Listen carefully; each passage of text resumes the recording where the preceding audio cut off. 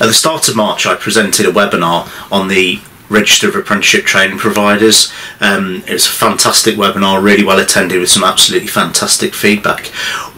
What I would just like to talk about now is I've been given the opportunity to present at the AELP Spring Conference on the 29th of March. I will be doing a similar subject, all about the register. It's vitally important that providers get this correct. Those that have already been re-invited to apply in March and April have had their invitations, and there'll be further invites for May, June and July going out in the very near future. I hope that people will be able to join me at the session on the 29th.